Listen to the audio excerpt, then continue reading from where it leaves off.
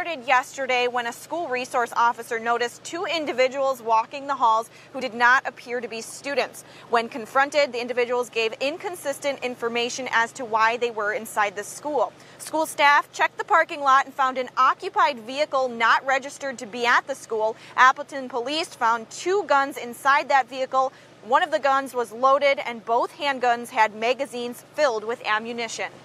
You know, this is why we have school resource officers.